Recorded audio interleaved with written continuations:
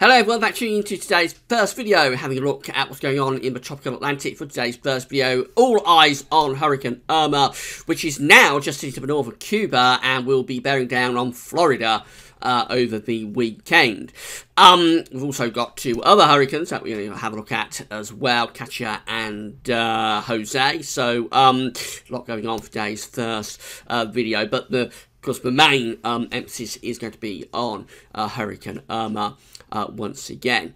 Later on today, we'll have a look at the month-ahead look ahead with Japanese and CFS V2 models. So come back for that later on this afternoon. But we'll get on with the first video, which, as I say, is looking at the situation in the tropics. This is the latest satellite image from NOAA for Hurricane Irma. You can see the eye of the storm is just there, and it's just to the northeast of Cuba. So this is Cuba, of course, just here. And you can see that the eye is sitting just to the northeast of Cuba. The storm is affecting particularly eastern and northeastern parts of the island, and still affecting parts of Dominican Republic and Haiti over here. Of course, we've got Florida up here, which is, at the moment is staying out of trouble, but this hurricane is heading up in that direction in the coming couple of days. Right, so this is the latest from the National Hurricane Center, updated very short time ago. So 3 areas of interest still. We've got, of course, Hurricane Irma, which is sitting just there, as I said, just to the northeast of Cuba. They've got Katia over here, just off the coast of Mexico. And we've got Hurricane Jose, is sitting just there. So we better deal with these hurricanes one by one. Katia first of all, and this is the latest position of Katia and where it's forecast to go. So at the moment, Katia is sitting just there out in the Gulf of Mexico, off the coast of Mexico. Of course, overnight, Mexico had an earthquake. Now got Category 1 hurricane heading in from the Gulf of Mexico, so they're having a real bad time of it at the moment in Mexico.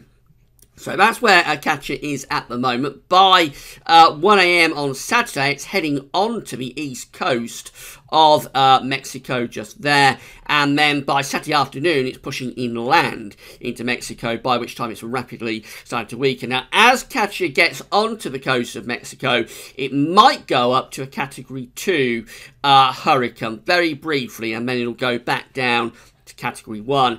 And then it will rapidly decay into a tropical storm and then a tropical depression. But of course, it's going to bring huge amounts of rain and some very strong winds with it. So there will be the risk of some flooding from Katia in that central part of Mexico over the weekend. Then we've got Hurricane Jose, which is currently Category 3 hurricane, and that's sitting in the middle of the tropical Atlantic as well. That's getting very close. We talked about this yesterday, getting very close to some of these eastern Caribbean islands. So we're going to be watching out what that's doing in terms of Hurricane Jose, as it gets very close over the weekend into the start of next week to these areas that are currently being, or currently have been, or currently are, or have been affected by Hurricane Irma. So Jose is a currently Category 3 hurricane, major hurricane. Over the weekend, it's likely to go down to Category 2, and then probably start of next week it'll be down to a Category 1 as it heads up to the east of the Bahamas, which of course are just there. So that might give a swipe of more severe weather to parts of the Eastern Caribbean over weekend and into the start of next week. And then we've got Hurricane Irma, and its latest position is just there. That's where Hurricane Irma is right now, just to the northeast of Cuba, and also affecting the Bahamas as well. So between sort of the Bahamas and Cuba, essentially. It's a Category 4 hurricane at the moment. It has gone down a category from 5 to 4. It's likely to stay as a Category 4 right way up to Florida. So this is the forecast track of over the coming few days. That's where it's going to be by Saturday afternoon, again to the north of Cuba, and then into Sunday, that's when it makes its turn northwards and hits Florida. As I say, it's Category 4. It's gone down a category, but Category 4 hurricane is still really quite severe. And what you get with that, I can tell you what a Category 4 means. So it means that you get maximum sustained winds of 155 miles per hour. And gusts of wind, I think they can go up to around 180 miles an hour. The central pressure is 925 millibars. As I said, this is likely to sustain as a Category 4 hurricane right the way up to Florida. So it probably won't go down any further. So it means a very major hurricane is going to be hitting Florida over the weekend. As I say, this is the track of Irma into Florida by the time we get through to Sunday, and then pushing northwards through Monday into Tuesday, getting up in towards Georgia, South Carolina, those sort of areas, and then going further north, probably finishing up around Kentucky, somewhere like that, and tending to die out as it begins to push up to there. Right, get rid of that, and we shall go on and have a look at the GFS forecast. So this is from website tropicaltidbits.com. This is the latest GFS forecast. And the latest position of Hurricane Irma, of course, it is sitting just there, just to the northeast of Cuba. There's our other two hurricanes, by the way, so that's Katia just there, and that's Jose over there.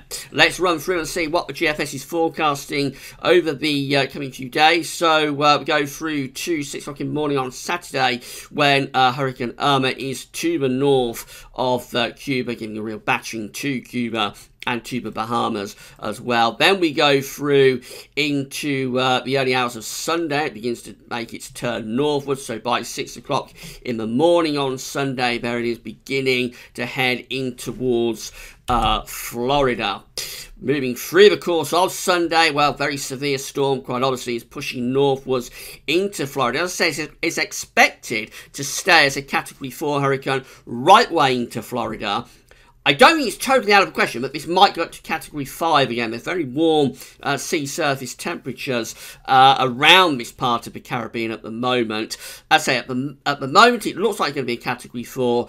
I wouldn't rule out the chance that it might go back up to Category 5 by the time it hits Florida. But whether it's Category 4, whether it's Category 5, it is going to be a very severe hit on Florida, producing severe winds, I'd say up to at least 155 miles an hour sustained with a Category 4, and no doubt copious amounts of rain and storm surges as well.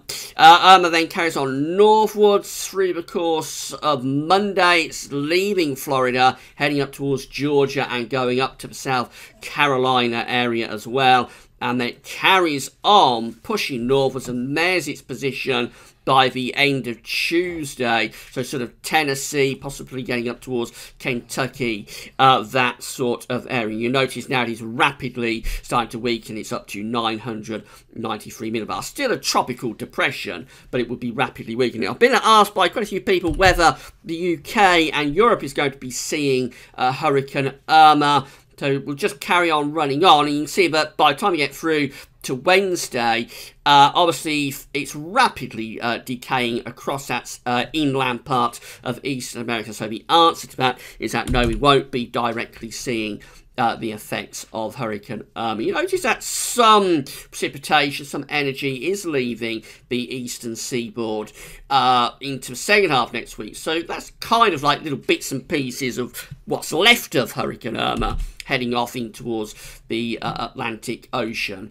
And an area of low pressure is forming there around Newfoundland. Now, whether or not that actually contains the remains of Hurricane Irma, it's a moot point. It probably does contain some of the humidity from Hurricane Irma. And of course, if that low pressure was to get caught up in the jet stream and head that way, then you could make an argument, say that we have seen the effects of Hurricane Irma. But I think what people have in mind when they ask whether we're going to see Hurricane Irma is whether we're going to see a direct area of low pressure. That was Hurricane Irma. So if you cast your mind back to 1986, when we had the remains of Hurricane Charlie over the bank holiday weekend, that was a direct sort of remains of Hurricane Charlie, but we have that bank holiday. We're not going to see that kind of thing from Irma, but this low pressure moving into the northern Atlantic here as we go towards the middle part of September, it might contain some elements from Hurricane Irma. So not really getting a hit from Irma, but yes, we might see some sort of humid rain band, that kind of thing, from Hurricane Irma. We've gone to middle part of September, by the way, Saturday 16th, and you see we've still got things going on in the tropics. Got an area of low pressure there, got another one over towards Mexico, there's one down here. So the tropics remain alive, very much so, into the middle part of September, and we won't be out of the woods with this hurricane season, I don't think, until we get through into the latter stages of October into November. But even then, we could arguably still get some quite intense storms even into November. That was all GFS output. What about the ECWF? So again, we're going to have a look at the latest position of Hurricane Irma. There it is. So just to the northeast of Cuba, there's Katia over there, there's Jose just there. We run through with this, so by midnight on Saturday, very much a battering for Cuba and parts of the Bahamas from Hurricane Irma, and then we get the curve north, which is midnight Sunday. It's just beginning to head towards the southern tip of Florida. By midnight on Monday, yes, Irma is unleashing her fury on Florida. There it is, as the Category 4 hurricane. I wouldn't totally rule out chance of a Category 5, going back up to Category 5 again. But certainly Category 4 hurricane battering Florida there on Sunday. And then into Monday and Tuesday, Irma pushes north into Georgia and the South Carolinas, where it rapidly starts to die a death across the Carolinas, parts of Tennessee, possibly up towards Kentucky as well. Still producing a lot of very wet weather. And at that point, we've got Jose just here, not all that far from the eastern Caribbean. Jose looks like it just about stays away from the Caribbean, but it might give a bit of a battering to the Bahamas. Again, that's where we finish up on day 10 with the position of Jose just there. Looks like something's happening over towards the western coast of Mexico and Pacific there. And that's probably Storm or Hurricane Lee forming in the tropical Atlantic just there. Let's have a close-up look on America with GFS and ECMDF finally. So this is how GFS from wetcentral.d is picking things up on 6 o'clock in the evening on Saturday. That just down there is Hurricane Irma to the north of Cuba and beginning to threaten the southern tip of Florida. We'll push through, so by the time we get through to we've gone to 6 o'clock in the morning on Sunday. Yes, there's Irma very much heading into the southern tip of Florida, and then this latest run of the GFS model is pushing Irma northwards through the central swathe of Florida. That looks like a very devastating hit from Hurricane Irma on Florida on Sunday. This has gone to 6 o'clock in the morning on Monday, where very much a case of Irma centred over the top of Florida. There'd be severe winds. As I say, we might be seeing gusts of up to 180 miles an hour, sustained winds of 150 miles an hour, very severe conditions, and trench amounts of rain too. Moving through to Monday the 11th, 6 o'clock in the evening, where then is leaving Florida and heading up in towards Georgia and the South Carolina area. But don't get through to Wednesday, just a shallow depression sort of left across the eastern part of America, things looking much calmer then. This is the rainfall predicted from the GFS model. So obviously that is Irma just there at 6 o'clock in the evening. On Saturday, there it comes, pushing northwards by 6 o'clock in the morning on Sunday, heading into the southern tip of Florida. Very torrential rain with that as well. You can actually make out the eye of the hurricane on this chart. So that blue area just there within the centre of the purple, that is the eye of Hurricane Irma, where the rain is easing off temporarily within the centre of the storm. So this is 6 o'clock in the evening on Sunday, but much of Florida being covered by torrential rain, particularly so down in the south, with both severe winds as well. And then into 6 o'clock in the morning on Monday, the life-threatening storm pushes northwards through Florida and heads up in towards Georgia, just there, and South Carolina just there. Notice still very, very torrential rain even at this point as Irma leaves Florida and pushes into the southeastern part of the states. Into Tuesday and Wednesday, very rapid weakening of Hurricane Irma, then down to, first of all, a tropical storm, then a tropical depression, and then just a trough of low pressure by the time you get through to the middle part of next week. Finally, the ECMWF, that's Irma just there at midnight tonight. It'll be just to the north of Cuba at that point. It pushes northwards to the southern tip of Florida at midnight on Sunday, and then it's through Sunday that this very severe storm pushes northwards into Florida. So that situation at midnight on Monday, Irma centred over top of Florida, bringing the eye of the storm through the central swathe of Florida. The exact position of the eye is moving about a little bit. Some model runs have it running up this eastern coast of Florida, just offshore.